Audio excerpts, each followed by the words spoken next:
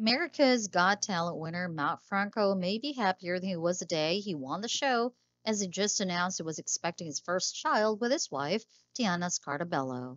They announced the news on Wednesday, August 31, on Instagram, where they also revealed that it was going to be a baby boy who wouldn't be here until at least early next year.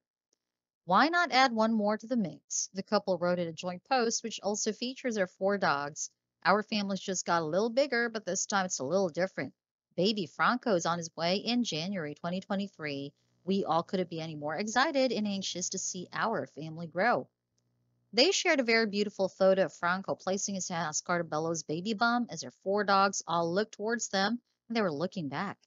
The 34-year-old got married to Scartabello, who was his college sweetheart, on August 22, 2019, at the Montage Hotel in Laguna Beach, California.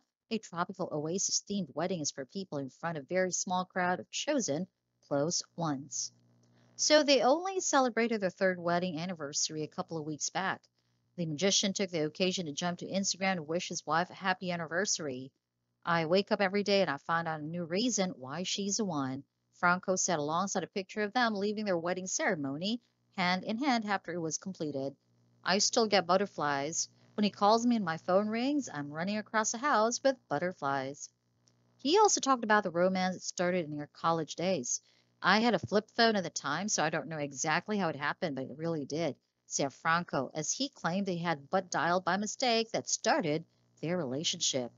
Scartabello was just as skeptical as us about his account as she intervened, saying, "My name starts with a T. It's pretty hard to but dial a T."